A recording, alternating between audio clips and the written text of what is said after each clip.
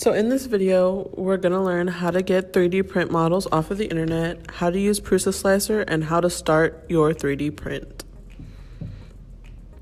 First, we're going to learn how to get 3D print models off the internet. What I'm going to do first is just search what I'm looking for and add 3D print model at the end of it. As you can see, there's quite a few options for it, but we're just going to pick this first one here. And as you can see, there's a bunch of different options. You can see all the different models. Some of them have the 3D model. Some of them have actual pictures of what people have printed. And this is just one website. There's actually several. Here's another example of one. This is Thinkiverse, which I also like to get some off of. You can see there's just a bunch of different stuff. I'm pretty sure if you're thinking about 3D printing it, that somebody else has already thought of it first and they have it on their website. So this is the actual website for our printer. It's called Prusa Printers website, and it's all the people who have Prusa printers like we do, and they post their 3D prints. The difference with these though, however, you can see this one has time and how much filament and which nozzle and which printer they used. So it's kind of already set for our printer. So if you go to download this one, you can see that there's different models, and this first model right here is the full G-code, so it's already G-coded and ready to print from our printer right away. There's no second step in it.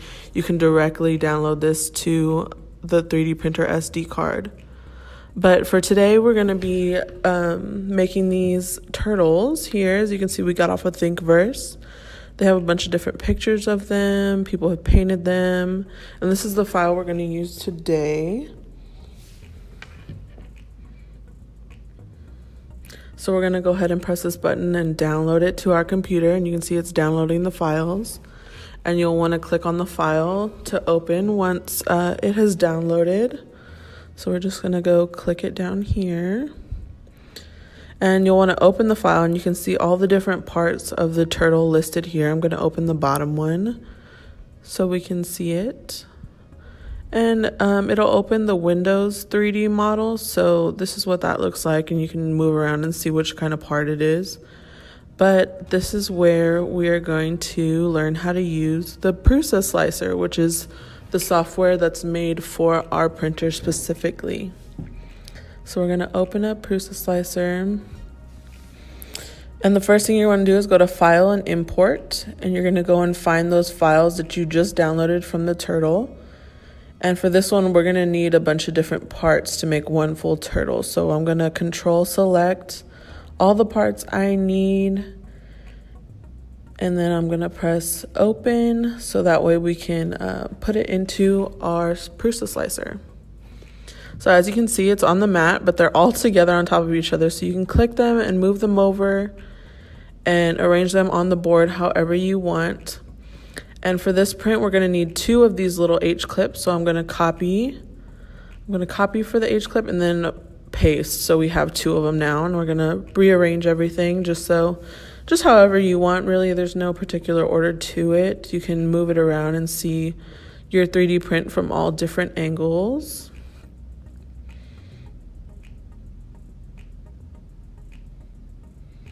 And this on the side actually has to do with speed and quality of the print. So there's a bunch of different settings, and they all affect how long your print is going to take. Let's say you want a higher quality.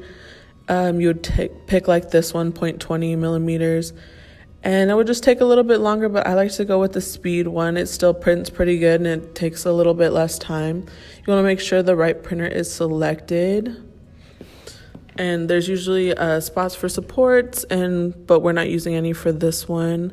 You can see all the different statistics. So we're ready, and we're going to go ahead and pick the filament. You can pick different ones. I have a generic one set because it's not a specific Prusa one. You can actually go to the settings and change the color of the filament. That way you can get a more accurate depiction of what your print is going to look like. And this one I chose the blue filament because we have one of those. You can also change the temperatures of the nozzle and the bed while you're there also, or you can do it on the printer. So I went ahead and sliced it. So what this is going to do is to get your 3D print model and slice it into a bunch of little tiny layers that eventually are going to build your 3D print. You can move it around still and look at it. This little chart on the left-hand corner shows you how long each part is going to take and how much filament is used on each little section of your print. You can see certain parts take more time, certain parts are very fast. Just some more statistics for you. On the bottom right corner, it's going to show you how long it's going to take. Right here it says 5 hours and 5 minutes. So we're going to export G-code and we're going to go ahead and rename it. So you'll want to leave the back part because it tells you all the statistics of the print, like the type of filament and the time. So we're just going to put lion turtle example and save it. And then after this step, you're going to go to your files and find where you downloaded it. And then you're going to want to click and drag to the USB that has the SD card converter. So that way your model is now on the SD card and you can see it right there. That's the one that we're looking for. So we'll just make sure it's on there. And that's it. And now we're ready to go to the printer. So once you have transferred your G file onto the SD card through the converter, you're going to go ahead and turn the machine on back here. And then you'll see the screen turns on. And there's a little slot on the side that you're going to insert the SD card. And it'll say sorting files. And then it'll show you the list of everything that's on your SD card. So before you start your print, you're going to want to clean the metal plate, and what you want to clean it with is 90% or above isopropyl alcohol, and we have some here for your use. So what you're going to do is get a paper towel or something and get a little bit on there. So I spilled a little bit. And you're going to want to wipe the board while it's room temperature, not while it heats up, because then it'll evaporate the alcohol and it won't work to clean the board. So you're just going to clean it. And then when it dries, you're going to place it back on the board. And there's little hinges that you can see right here and right here where the sheet fits exactly inside the plate that it goes on. So with the clean board, you're going to find the 2 divots that you're going to stick on it. And the plate is actually magnetic, so you'll feel a really strong pull. So you got to be careful not to pinch your fingers. But you want to place it into where the notches are. And then you're going to let it go down like that. And then it should be lined up evenly. And now you're going to get ready to use the screen and start your print. So here's a closer look of the divots I was talking about. You can see they fit right into there. So what you want to do is you want to push them so they meet in on both sides and lock it down. That way it's ready to go. So now that you've cleaned the board and you have placed it in the right place, assuming this is the color filament you want to use, it's already ready to go. I've already loaded it. What you're going to do is go to the main menu, and this is the main menu right here. You'll see preheat, print from SD card, auto load filament, unload filament, and those are what you use to change the color if you wanted to. So right now we're going to go to print from SD card, and you're just going to press the knob to select. And then here is a list of all the 3D G codes that are in your SD card that you renamed, some that are preloaded. So what we're looking for is one of our spiky turtles. We're going to do turtle spike, which is this one, and it tells you the name of it, and it also tells you at the end how long it's going to take. So we're going to select it. And now you can see that the bed is heating up and that the nozzle is heating up. The top one is the nozzle temperature and the bottom is the bed temperature. So we're just going to wait for that to heat up, and then we'll see it start as soon as it reaches the temperatures it's supposed to. So now the heating is done, and it's going to start the calibration. This is what it does every time that you print. It's just measuring out the spots on the heat plate. That way it can correctly print out your print.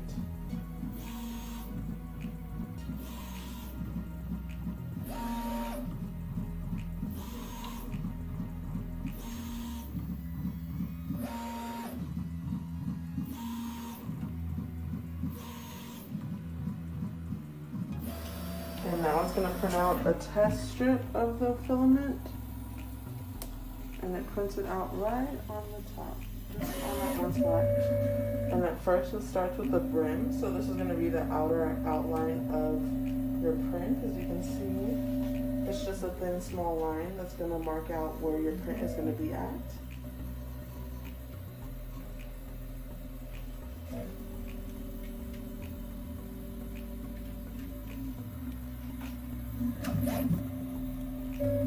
And while your print is going, you can notice the different heights of the filament, and you can also go to the screen and live adjust how far the nozzle is from the plate.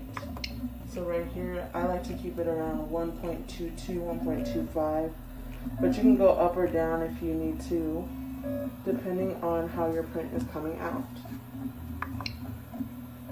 You can also go to tune, and it'll tell you how fast it's going, the heat nozzle, that you can adjust the different heat settings for the nozzle as you're going to if you feel like it's not hot enough. You can also adjust the bed heat on there as well. Right now the fan is not on, but you can also change filament in the middle of your print session if you wanted to do 2 different colors. But right now we're just doing a simple one, so it's just going to be the one color, and I've already tested it, so the temperatures have worked and stuff. You can also pause and stop your print, so it'll tell you a bunch of different stuff about your statistics while the print is going on and after the print is done. We're just going to go back to the info screen while it's printing out this first layer. And the filaments are on this little ledge thing where they can freely roll back and forth as the print is going, so that it doesn't mess up the way the printer is working.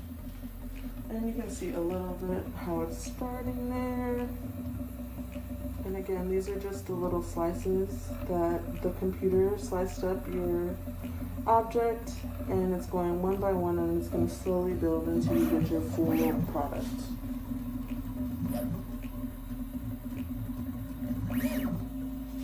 As you can see, there's a little bit of the first part there. And then it just keeps going, and you just want to kind of keep an eye on it as it's going to make sure that the print is still doing okay and that nothing is messed up. That way you don't mess up your printer just from a simple mistake. When your print is done, you'll see that it says the time, how long it took, that it was 100% successful, and that it's cooling down. So now you can see that the temperature is not set. So you'll see your print ready to go. The machine will stop. So what you'll want to do is take off the ends and then take it off. And then you'll kind of want to pop them off of the board. That way you don't pull or mess around with it too much. So to pop it off, you'll want to kind of bend it a little bit. Bend it. And then they'll be easily removed from the plate. And then you'll go ahead and take the brim off, and then you've got a clean board.